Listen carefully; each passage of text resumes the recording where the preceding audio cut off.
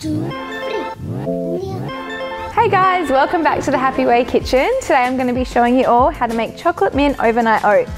So all you're going to need for this recipe is 1 scoop of the Happy Way choc mint protein powder, 1 tablespoon of the Happy Way cacao powder, about 1 cup of coconut milk, 1 cup of rolled oats, about a tablespoon of chia seeds, and a little drizzle of maple syrup, and then I'm going to top it with some yummy berries.